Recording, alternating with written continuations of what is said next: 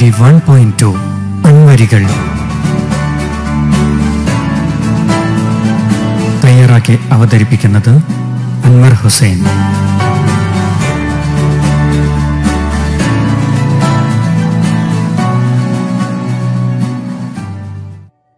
നമസ്കാരം. വായിച്ച പുസ്തകത്തെക്കുറിച്ചുള്ള വരികൾ അൻവരികൾ എന്ന പരിപാടിയിലേക്ക് എല്ലാ മാന്യ ശ്രോതാക്കൾക്കും ഹൃദ്യമായ സ്വാഗതം. ഇത്തവണ അവതരിപ്പിക്കുന്നത് ഒരു ജീവിത കഥയാണ്. നേരത്തെയും അൻവരികൾ എന്ന പരിപാടിയിൽ നിരവധി ജീവിത കഥകൾ അവതരിപ്പിക്കപ്പെട്ടു. ഇതിൽ നിന്നും വ്യത്യസ്തമായിട്ടുള്ളൊരു ജീവിത കഥയാണ്. മുഹമ്മദ് അലി ശിഹാബ് എന്ന് പറയുന്ന യുവ ഐ.എ.എസുകാരന്റെ ജീവിതം വിരലറ്റം എന്ന പേരിൽ DC ബുക്സ് പുറത്തിറക്കിയിരിക്കുന്നു. എന്താണ് മുഹമ്മദ് അലി ശിഹാബ് ഐ.എ.എസിന്റെ പ്രത്യേകത? ധാരാളം ഐ.എ.എസുകാർ നമുക്കറിയാം. ഇന്ത്യൻ അഡ്മിനിസ്ട്രേറ്റീവ് സർവീസ് എന്ന് പറയുന്ന നമ്മുടെ രാജ്യത്തെ ഉന്നതമായ ഒരു ഉദ്യോഗം സ്വപ്നം കാണുന്നവർ നിരവധിയാണ്. അതിനുവേണ്ടി അശ്രാന്തമായ പരിശ്രമം ആവശ്യമാണ്. അങ്ങനെ പരിശ്രമിച്ച് ഒന്നാമത്തെ റാങ്കുകളിൽ, ഉയർന്ന റാങ്കുകളിലെത്തി ഐ.എ.എസും IFSഉം IPSഉം ഒക്കെ നേടിയവർ നമ്മുടെ നാട്ടിൻപുറത്തും ഒക്കെ ഉണ്ട്. അതിൽ ചിലരുടെയൊക്കെ ജീവിതം പ്രത്യേകമായി ചർച്ചാ വിഷയമായിട്ടുണ്ട്. ഉയർന്ന മെരിറ്റൊന്നും വാങ്ങാതെ എസ് കൃഷ്ണകുമാറിനെയൊക്കെ പോലെ SSLCക്ക് റാങ്ക് വാങ്ങിയവർ IAS നേടുമ്പോൾ വലിയ അതിശയം തോന്നാറില്ലെങ്കിലും അങ്ങനല്ലാതെ വളരെ ആവറേജ് ശരാശരിയിൽ പഠിച്ച ആളുകൾ IASലേക്ക് എത്തിപ്പെടുമ്പോൾ അത് കൊണ്ടാടപ്പെടാറുണ്ട് പലപ്പോഴും. അതുപോലെ തന്നെ വളരെ പരിമിതമായ ജീവിത സാഹചര്യങ്ങളുള്ള ആളുകൾ ഇങ്ങനെ ഉന്നതമായിട്ടുള്ള സ്ഥലങ്ങളിൽ എത്തിച്ചേരുമ്പോൾ നാം അത്ഭുത പരക്രാന്തരാവാറുണ്ട്. അങ്ങനത്തെ ഒരു അത്ഭുതമാണ് ഈ മുഹമ്മദ് അലി ശിഹാബിന്റെ IAS പട്ടം. കാരണം മുഹമ്മദ് അലി ശിഹാബ് ഒരു യത്തീമാണ്, അനാഥനാണ്. അനാഥാലയത്തിൽ വളർന്നു വന്നയാളാണ് മുഹമ്മദ് അലി ശിഹാബ്. യത്തീമെന്ന് എന്നെ പലരും വിളിച്ചു, എത്ര നാള് വിശപ്പ് സഹിച്ചു എന്നൊക്കെ പറഞ്ഞു തുടങ്ങുന്ന ഗാനം കേൾക്കുമ്പോൾ തന്നെ യത്തീമിൻ കണ്ണുനീർ തുടച്ചുകൊണ്ടല്ലോ എന്നല്ലയോ ദൈവദൂതൻ എന്ന് പറഞ്ഞിട്ട് ദൈവത്തിനെ കുറിച്ച് പറയുമ്പോഴും അനാഥൻ എന്ന് പറയുന്ന ഒന്ന് ആലോചിക്കുമ്പോൾ പോലും നമുക്കറിയാം, ജീവിതത്തിൻ്റെ നാരായ വേരറ്റുപോയ പപ്പയോ ഉമ്മയോ നഷ്ടപ്പെട്ട ദാരിദ്ര്യത്തിൻ്റെ പരമകോടിയിൽ നിൽക്കുമ്പോൾ ഏതോ അനാഥശാലയിൽ യത്തീം ഖാനയിൽ ഇടം തേടിയ ഒരു കുഞ്ഞു പൈതൽ അവൻ തന്റെ സ്ഥിരോത്സാഹം കൊണ്ടും തൻ്റെ പ്രാർത്ഥനകൾ കൊണ്ടും തൻ്റെ ഉന്നതമായ ബൗദ്ധിക നിലവാരം കൊണ്ടും ഉയർന്ന് IAS എത്തുമ്പോഴുണ്ടാകുന്ന ആ ജീവിതകഥ വായിക്കുമ്പോഴുണ്ടാകുന്ന ഒരു വല്ലാത്ത ഹർഷമാണ് ഈ പുസ്തകം വായിച്ചപ്പോൾ ഞാൻ അനുഭവിച്ചത്. NS മാധവൻ എന്ന് പറയുന്ന പ്രശസ്തനായ കഥാകാരനാണ് ഇതിന് അവതാരിക എഴുതിയിരിക്കുന്നത്. അദ്ദേഹം പറയുന്നു, എന്തുകൊണ്ടാണ് വിരലറ്റമെന്ന ഈ പുസ്തകം അദ്ദേഹം ഒറ്റയിരിപ്പിന് വായിച്ചു തീർത്തത്? ഇച്ഛയുടെ പരമമായ വിജയമാണ് ശിഹാബിന്റെ കഥയുടെ പൊരുളെന്ന് അദ്ദേഹം നിരീക്ഷിക്കുന്നു. 11-ാം വയസ്സിൽ പിതാവ് മരിച്ചതിനെ തുടർന്ന് ഒരു പെട്ടിക്കട നടത്തിക്കൊണ്ടിരുന്ന ആളാണ് പിതാവ്. ആ പിതാവ് മരിച്ചതിനെ തുടർന്ന് അതികഠിനമായ ദാരിദ്ര്യം അവർക്ക് അനുഭവപ്പെട്ടു. വീട്ടിൽ 5 മക്കളാണ്. അതിലെ മൂത്ത 2 പേർ പഠിക്കുകയും ഈ ശിഹാബ് ചെറിയ ക്ലാസ്സുകൾ പഠിക്കുകയും ചെയ്യുമ്പോഴാണ് പിതാവിൻ്റെ പെട്ടെന്നുള്ള മരണം. പിതാവ് ജീവിക്കുമ്പോൾ തന്നെ ചെറിയ പെട്ടിക്കട കൊണ്ട് കാര്യങ്ങൾ മുമ്പോട്ട് ഭംഗിയായി കൊണ്ടുപോകാൻ കഴിയില്ലെന്ന് നമുക്കൊക്കെ അറിയാം. പിതാവിൻ്റെ ആ മരണത്തോടുകൂടി സ്വതവേ രോഗിയായിരുന്ന പിതാവ്, ശ്വാസകോശ സംബന്ധമായ പ്രയാസങ്ങളുണ്ടായിരുന്ന പിതാവ്, തൻ്റെ മക്കൾക്ക് വേണ്ടി തൻ്റെ കുടുംബത്തിന് വേണ്ടി ജീവിച്ച പിതാവ് ദൈവത്തിങ്കിലേക്ക് മടങ്ങിപ്പോവുകയും ഉമ്മ ഈ 5 മക്കളെയും കൊണ്ട് ആകെ വിഷമിക്കുകയും ചെയ്തപ്പോൾ ഇളയ 3 കുട്ടികൾ അനാഥാലയത്തിൽ യത്തീം ഖാനയിൽ എത്തിച്ചേരുകയാണുണ്ടായത്. അങ്ങനെ യത്തീം ഖാനയിൽ നിന്നും അവിടെ നിന്ന് SSLC പഠിച്ചു. പിന്നീട് TTC പാസ്സായി. പ്രീ-ഡിഗ്രിക്ക് ശേഷം കല്ലുവെട്ടുകാരനായിട്ട് ജോലി ചെയ്തു. കല്ലുവെട്ട് പണിയിൽ നിന്നും പിന്നെ മാവൂർ ഗ്വാളിയർ റയോൺസിൽ കരാർ പണിയിൽ കൂലിവേലയ്ക്ക് പോയി. തുടർന്ന് സർക്കാർ സർവീസിൽ PSC നിയമനമായിട്ട് വാട്ടർ അതോറിറ്റിയിൽ പിയൂണായി ജോലി കിട്ടി. അതിനുശേഷം LD ക്ലർക്കായി പഞ്ചായത്ത് ജോലി ലഭിച്ചു. തുടർന്ന് പ്രൈമറി അധ്യാപകനായി സ്കൂളിൽ ജോലി ചെയ്തു. ഇതിനിടെ ബിരുദം നേടി. പ്രൈവറ്റായി ബിരുദ പരീക്ഷ പാസ്സായി. PGക്ക് രജിസ്റ്റർ ചെയ്തു, പക്ഷെ പൂർത്തിയാക്കാനായില്ല. അങ്ങനെ ഇരിക്കുമ്പോഴാണ് സിവിൽ സർവീസ് എന്ന് പറയുന്ന കടമ്പ കടക്കുവാൻ ഒരു ആഗ്രഹം വന്നത്. അതിൽ അദ്ദേഹം എഴുതി, പ്രിലിമിനറി പരീക്ഷ പാസ്സായി. തുടർന്ന് ഫൈനൽ പാസ്സായി. ഇന്റർവ്യൂവിന് ശേഷം ഇന്റർവ്യൂ വിജയിച്ചിട്ട് ഇപ്പോൾ മുഹമ്മദ് അലി ശിഹാബ് IAS നാഗാലാൻഡ് കേഡറിൽ ജില്ലാ കളക്ടറായി ജോലി ചെയ്യും. ഇത് ജീവിതം വെട്ടിപ്പിടിച്ചവന്റെ കഥയല്ല, ജീവിതം ജീവിച്ചുകൊണ്ട് നേരിടുന്നതിന്റെ കഥയാണ് എന്ന് NS മാധവൻ അടിവരയിടുന്നു. അകപ്പൊരളായ വായിച്ചിക്ക് തൻ്റെ വാപ്പ, കണ്ണീരാൽ തലയിണ കുതിർത്ത മാതൃത്വത്തിന്, അരക്ഷിതരായ അനാഥ ബാല്യങ്ങൾക്കാണ് ഈ പുസ്തകം സമർപ്പിക്കപ്പെട്ടിരിക്കുന്നത്. ഇത് 3 ഭാഗങ്ങളായിട്ടാണ് ഈ പുസ്തകം. ആമുഖം കൂടാതെ 3 ഭാഗങ്ങളാണ്. ഈ 3 ഭാഗങ്ങളിൽ അദ്ദേഹം വളരെ ഹൃദയത്തിൽ ചാലിച്ചെഴുതിയ ഭാഷ കൊണ്ട് നമ്മെ വല്ലാതെ അദ്ദേഹത്തിന്റെ ജീവിതത്തിലേക്ക് കൊണ്ടുപോകുന്നു. അനാഥാലയത്തോട് വിട പറഞ്ഞ് വീട്ടിലെത്തിയയാൾ, പല വിധത്തിലുള്ള ജോലികൾ ചെയ്യേണ്ടി വന്നയാൾ, ഇതിനിടയ്ക്ക് അദ്ദേഹം വിവാഹം കഴിച്ചത്, കുടുംബം, സ്വീകരണ യോഗങ്ങൾ ഒക്കെ തുടങ്ങി വിവിധ ഭാഗങ്ങളിലായി ജീവിച്ച പ്രദേശം, ആ പ്രദേശത്തെക്കുറിച്ചുള്ള ഓർമ്മകൾ ഒക്കെ ചേർത്തുകൊണ്ട് വളരെ സുന്ദരമായിട്ടാണ് ഈ പുസ്തകം എഴുതിയിരിക്കുന്നത്. അദ്ദേഹത്തിൻ്റെ ആമുഖത്തിൽ പറയുന്നു, അദ്ദേഹം പിതാവിനെ വിളിക്കുന്ന വായിച്ചി എന്നാണ്. വായിച്ചി അവസാനമായി എൻ്റെ കൈവെള്ളയ്ക്കുള്ളിൽ വെച്ച് തന്ന മധുരനാരങ്ങയും അനാഥാലയത്തിലെ താമസ സ്ഥലത്തിന് പുറത്തെ വള്ളിക്കുള്ളികൾ ദർശിച്ച തിളക്കവും വഴികൾ താണ്ടാൻ സഹായിച്ചിട്ടുണ്ട്.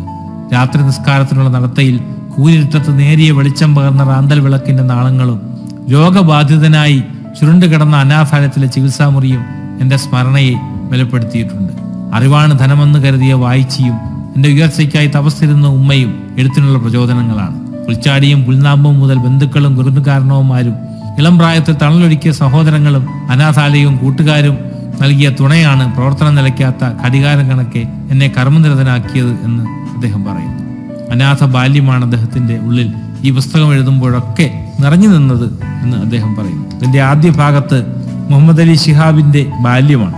നമുക്ക് വളരെ വേഗത്തിൽ വായിച്ചു പോകാവുന്ന ബാല്യം. കൊണ്ടോട്ടി മലപ്പുറം ഭാഗത്ത് അദ്ദേഹം ജനിച്ച് ജീവിച്ച ഇടവണ്ണപ്പാറ എന്ന് പറയുന്ന സ്ഥലത്ത് അവിടുത്തെ ആഴ്ചച്ചന്തയും അവിടെയുള്ള അദ്ദേഹത്തിന്റെ പിതാവിന്റെയും മുറുക്കാൻ കടയും, മുറുക്കാന്റെ പ്രത്യേകത അദ്ദേഹത്തിന്റെ പിതാവിന്റെ കൂട്ടുകാരായിട്ടുള്ള അപ്പുണ്ണിയേട്ടനും അതുപോലെയുള്ള സ്നേഹത്തിന്റെ പര്യായങ്ങളായിട്ടുള്ള കുറെ നാട്ടുംപുറത്തുകാർ, അസൽ നാട്ടുംപുറത്തുകാർ, നന്മയുടെ കൂട്ടാളികളായിരുന്ന ആളുകൾ, പിന്നീട് സ്കൂളിൽ പഠിപ്പിച്ച ജേക്കബ് മാസ്റ്റർ, അതുപോലെ മറ്റു കുറെ അധ്യാപകർ, പിന്നെ അവന്റെ ഈ കുട്ടിയുടെ ചങ്ങാതിക്കൂട്ടം, ചേട്ടൻ കുഞ്ഞാൻ എന്ന് പറയുന്ന ആയുർവേദ ബിരുദധാരി, കുഞ്ഞാൾ എന്ന് പറയുന്ന മൂത്ത സഹോദരി, ഇളയറിന്റെ സഹോദരങ്ങൾ, ഇവരെക്കുറിച്ചുമൊക്കെയുള്ള വിശദീകരണങ്ങളും ഒക്കെയാണ് വളരെ ഗൃഹാതുര സ്മരണയോടുകൂടി അദ്ദേഹം വിവരിക്കുന്നു. തുടർന്ന് അനാഥാലയം കഴിഞ്ഞ് തിരിച്ചെത്തുന്നതും ജോലിയുടെ തുടക്കവും മറ്റു കാര്യങ്ങളും ഒക്കെ വിശദീകരിക്കുന്നു. ഇതിനിടെ ചെറുപ്പകാലത്തിലുണ്ടായിരുന്ന വികൃതികളും ശിഹാബ് ഓർക്കുന്നു.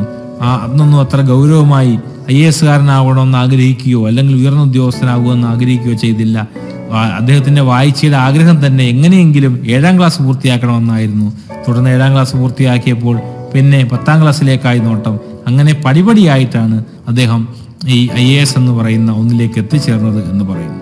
അരക്ഷിത ബാല്യത്തിന് ശേഷം 2ാം ഭാഗത്ത് കോളേജ് പോലെയുള്ള പഠനവും ഡിഗ്രി പഠനവും മുക്കത്തുള്ള അനാഥാലയത്തിന്റെ കുറച്ച് ഓർമ്മകളും ഒക്കെയായിട്ട് 2ാം ഭാഗവും പുരോഗമിക്കുന്നു. പല വിവരണങ്ങളും വളരെ രസകരമായി വായിച്ചു പോകാവുന്ന വിവരണങ്ങളാണ്. ആ വിവരണങ്ങളുടെ ഭാഷ എന്ന് പറയുന്നത് നമ്മളെ അങ്ങോട്ട് കൂട്ടിക്കൊണ്ടു പോകുന്ന ഭാഷയാണ്. നമ്മളും ശിഹാബിനൊപ്പം ഇവിടെയൊക്കെ ഉണ്ടായിരുന്നു എന്നുള്ളതാണ്. ശിഹാബിന്റെ നേട്ടത്തിന്റെ പ്രധാനപ്പെട്ട പ്രചോദനം തീർച്ചയായിട്ടും ഒരു ഐ.എ.എസ് നേടണമെങ്കിൽ നല്ല വായനക്കാരനായിരിക്കും. അങ്ങനെ വായിക്കാൻ ഒരുങ്ങിയപ്പോൾ അദ്ദേഹം ആദ്യം കേട്ട പ്രഭാഷണത്തിൽ നിന്നാണ് ഒരാൾക്ക് എത്ര മണ്ണ് വേണം, how much a man needs എന്ന് പറയുന്ന ലിയോ ടോൾസ്റ്റോയുടെ വിശ്വപ്രസിദ്ധമായ കഥ നമ്മൾ ഈ അൻവരികൾ എന്ന പങ്ക്തിയിൽ തന്നെ പലതവണ പറഞ്ഞിട്ടുണ്ട്. ആ കഥയൊക്കെ അദ്ദേഹം ആദ്യമായിട്ട് കേട്ടത് അവിടുത്തെ ഒരു പ്രഭാഷണത്തിൽ നിന്നാണ് പറയുന്നത്. അനാഥാലയത്തിന് തനതായൊരു ഭാഷയുണ്ടെന്ന് ശിഹാബ് പറയുന്നുണ്ട്. ആ ഭാഷ ഒരു പ്രത്യേക ഈണമുണ്ട്, ആ ഈണത്തിന് ഒരു പ്രത്യേകതകളുണ്ട് എന്നും മറ്റു ഭാഷ പോലൊന്നുമല്ല എന്നുമൊക്കെ അദ്ദേഹം നിരീക്ഷിക്കുന്നു. ആ നിരീക്ഷണങ്ങൾ അനാഥാലയത്തിന്റെ ഉള്ളിൽ കിടക്കുന്നത് പോലെ ഒക്കെ ഒരു ഫീൽ നമുക്ക് ഈ പുസ്തകം വായിക്കുമ്പോൾ ഉണ്ടാവുന്നുണ്ട്. അനാഥാലയം നമ്മുടെ ഒരു ഭാഗമായിട്ട് മാറുന്നുണ്ട്. ജീവശാസ്ത്രം പഠിപ്പിച്ച അമ്പിളി ടീച്ചർ, ചിന്നമ്മ ടീച്ചറുടെ ഇംഗ്ലീഷ് വ്യാകരണം, ഇങ്ങനെയുള്ള പല ടീച്ചർമാരെയും സ്മരിക്കുന്നുണ്ട്. സ്വന്തം മകന്റെ പഠന മികവിനേക്കാൾ ചിന്നമ്മ ടീച്ചറെ വിലമതിച്ചത് അനാഥാലയത്തിലെ കുട്ടികളുടെ മിടുക്കിനാണെന്ന് അദ്ദേഹം നന്ദിപൂർവ്വം സ്മരിക്കുന്നു.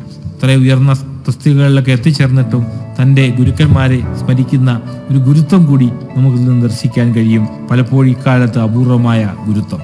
മുക്കം മുസ്ലിം അനാഥാലയത്തിന്റെ പ്രത്യേകതയും അനാഥാലയത്തിന്റെ ജനറൽ സെക്രട്ടറിയായ മൊയ്തീൻ കോയ ഹാജിയും അവിടെ നിന്ന് 22 കുട്ടികളുമായി 1956 തുടങ്ങിയ യത്തീംഖാന 1982 ഇന്ത്യയിലെ ഏറ്റവും മികച്ച അനാഥാലയത്തിനുള്ള ദേശീയ ബഹുമതിയും 2008 ശിശുക്ഷേമ പ്രവർത്തനങ്ങൾക്കുള്ള കേന്ദ്ര പുരസ്കാരവും നേടിയതും അദ്ദേഹം ഇതിൽ അനുസ്മരിക്കുന്നുണ്ട്.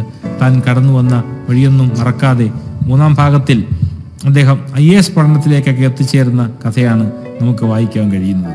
കേരള വാട്ടർ അതോറിറ്റിയിലെ പിയൂൺ നിയമനവും തുടർന്നുള്ള LD ക്ലർക്ക് നിയമനവും പല PSC 10-15 അപ്പോയിന്റ്മെന്റ് PSCയിൽ നിന്നും അദ്ദേഹത്തിന് ലഭിച്ചതും ഒക്കെ ചേർത്താണ് പറയുന്നത്.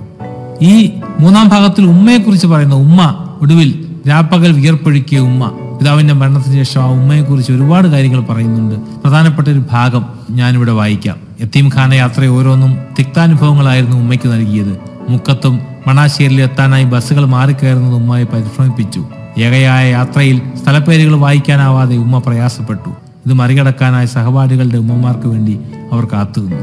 വായ്പയെടുത്ത് വാങ്ങിയ പശുവിനെ ഉമ്മ തൊഴുത്തു കെട്ടി വളർത്തി. കറന്നെടുത്ത പാൽ വീടുകളിലും ചായപ്പീടുകളിലും കൊണ്ടുപോയി വിറ്റു. അക്കാലത്ത് ഉമ്മ പശുവിനോടൊപ്പമാണ് ജീവിച്ചത്. മേയിച്ചും പുല്ലരിഞ്ഞും പകൽ തള്ളി നീക്കിയ ഉമ്മ അന്തിയുറങ്ങാൻ ബന്ധുവീടുകളെ ആശ്രയിക്കുന്നത് മോളി എത്തിയതോടെ അവസാനിപ്പിച്ചു. കൂട്ടുകാരിയായ പശുവിനെ മോളി എന്നാണ് ഉമ്മ വിളിച്ചിരുന്നത്. വീട്ടിനുള്ളിൽ പേടിച്ചറിഞ്ഞ രാത്രികളിൽ ജനൽ തുറന്ന് ആലയിലുള്ള പശുവിനോട് സല്ലപിച്ച് ഭയമകറ്റി. സൗമ്യവും സന്താപവും ആ സാധുജീവിയോട് പങ്കുവച്ചു. എത്ര ഹൃദയഹാരിയായ വിശദീകരണമാണെന്ന് ആലോചിച്ച് നോക്കുക. അതുപോലെ ഓലമേച്ചിൽ, ആ ചെറുപ്പകാലത്തുള്ള ഓലമേച്ചിൽ ഓർക്കുന്നുണ്ട്. അഴിയാക്കുരുക്കുകൾ നിർഭയം അതിജീവിക്കാനുള്ള കരുത്ത് ശൈശവം മുതൽ ശിഹാബിനെത്തിയത് തൻ്റെ വായിച്ചയുടെ നിർദ്ദേശങ്ങളാണ്. അക്ഷരാഭ്യാസമൊന്നുമില്ലാത്ത ചെറിയ പെട്ടിക്കടക്കാരനായ വായിച്ചയാണ് അദ്ദേഹത്തിന്റെ പിതാവാണ് അദ്ദേഹത്തിന് മാർഗദർശനം അഭിമാനപൂർവ്വം ഇന്നും പറയുന്നു ശിഹാബ്. ഓല മേച്ചിലിനിടയിൽ ഈ മേച്ചിലുകാരൻ വെളുമ്പിലെയും കൂട്ടി രാത്രി ഓല മേയുന്നതിനുള്ള ആ മാനേജ്മെന്റ്, ആ മേയലിന്റെ മാനേജ്മെന്റ് തന്റെ ജീവിതത്തിലും തന്റെ ഔദ്യോഗിക ജീവിതത്തിലും അതിൽ നിന്നുള്ള പാഠങ്ങൾ താൻ പഠിച്ചു എന്നും അദ്ദേഹം സ്മരിക്കുന്നു. അതുപോലെ ഒടുവിൽ അദ്ദേഹം ഐ.എ.എസ് നേടിയ കാര്യം പറയുന്നുണ്ട്. ഐ.എ.എസ് നേടുമ്പോൾ അദ്ദേഹം വിവാഹം കഴിച്ച ഒരു മകളുണ്ട്. ഈ മകളോട് ചേർത്ത് നിർത്തിയ മകളോട് വാപ്പി ഐ.എ.എസ് നേടിയ ഉപ്പ ഐ.എ.എസ് നേടി എന്ന് പറയുന്നതിനുള്ള ആ സന്തോഷമൊക്കെ അദ്ദേഹം പ്രകടിപ്പിക്കുന്നത് വികാരഭരിതരായ അല്ലാതെ നമുക്ക് വായിച്ച് തീർക്കാൻ പറ്റാത്ത കാര്യങ്ങളാണ്. ഈ ഇന്റർവ്യൂവിൽ, ഐ.എ.എസിനുള്ള ഇന്റർവ്യൂവിൽ തൻ്റെ ശക്തിയും ദൗർബല്യവും ഒക്കെ താൻ എന്താണെന്ന് ചോദിക്കുമ്പോൾ അതിനെല്ലാം ഉത്തരം വളരെ ഭംഗിയായി അദ്ദേഹം പറയുന്നു. വളർത്തിയെടുത്ത ഒന്നായിരുന്നില്ല ഈ തിരിച്ചറിവ്, മറിച്ച് ജീവിതത്തിൽ നിന്നും മുതൽക്കൂട്ടാകുകയാണ് ചെയ്തത്. സത്യത്തിൽ അനാഥ ജീവിതവും ഈ അവിടുത്തെ ജീവിതവും അദ്ദേഹത്തിന് ഒരുപാട് ഗുണമുണ്ടാക്കി എന്നാണ് പറയുന്നത്. മോളെ വാരിയെടുത്ത് റിഞ്ചു ഉപ്പയ്ക്ക് ഐ.എ.എസ് കിട്ടി എന്ന് പറയുമ്പോൾ ഒന്നും അറിയാത്ത റിഞ്ചു പിഞ്ചു കുഞ്ഞവൾ മതിമറന്ന് ചിരിച്ചു എന്ന് അദ്ദേഹം ഇതിൽ ഓർമ്മിക്കുന്നു. ഉമ്മയോട് പറഞ്ഞപ്പോൾ ഉമ്മ അൽഹംദുലില്ലാ എന്ന ഒറ്റ വാക്കിൽ പറഞ്ഞുകൊണ്ട് സന്തോഷം ഒതുക്കി എന്നാണ് പറയുന്നത്. അനാഥാലയത്തിന്റെ സ്വീകരണ ചടങ്ങിൽ, അനുമോദന ചടങ്ങിൽ പങ്കെടുക്കുന്നതൊക്കെ വളരെ വികാരഭരിതനായിട്ടാണ് അദ്ദേഹം വിശദീകരിക്കുന്നത്. ഉമ്മയെക്കുറിച്ച് പറയുമ്പോൾ വീണ്ടും അദ്ദേഹം വാചാലനാകുന്നു. ജില്ലാ പോലീസ് കൊണ്ടോട്ടിൽ സംഘടിപ്പിച്ച ചടങ്ങ് കഴിഞ്ഞ് വീട്ടിലേക്ക് തിരിച്ച എന്നെ അനുഗമിച്ച ഒരു പോലീസ് ഉദ്യോഗസ്ഥൻ അദ്ദേഹത്തിന് മുമ്പിൽ ഉമ്മ വെളിപ്പെടുത്തിയത് ജീവോർജമെന്ന് എനിക്ക് തോന്നി. സന്തോഷമായില്ലേ, മോൻ ഐ.എ.എസ് കിട്ടിയല്ലോ, ഓൻ എന്ത് കിട്ടിയാലും വേണ്ടില്ല, അന്ത്യമാകുമ്പോൾ വീട്ടിലെത്തുന്ന പണി മതി എന്നുമ്മ മറുപടി പറഞ്ഞു. എത്ര നിഷ്കളങ്കമായ മറുപടിയാണത്.